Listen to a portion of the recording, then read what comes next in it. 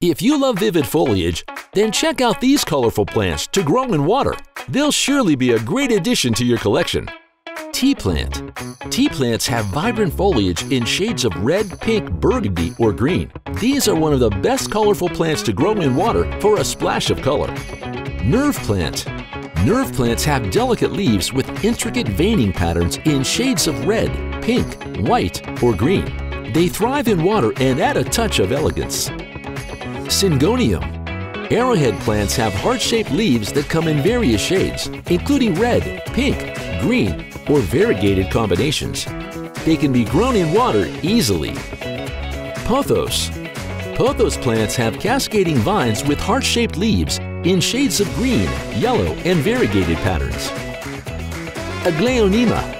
Red aglaonema cultivars, such as red siam or red gold, have vibrant red or pink variegated leaves. They can be grown hydroponically, offering a stunning visual display. Rex begonia. Begonia rex is known for its striking foliage, which can have patterns of red, pink, silver, or purple. These are sure to add a unique touch to your outdoor garden. Anthurium. Place the anthurium plant in a container, ensuring that the roots are fully submerged in the water. Be careful not to submerge the leaves or stems, as this can lead to rot. Impatiens. Impatiens, commonly known as busy lilies, are popular annual flowers.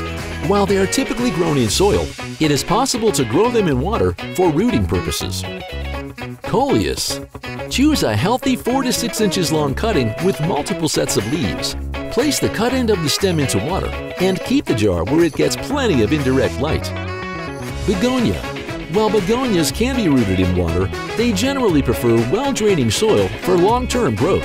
You can keep them in water as long as you take proper care of the plant.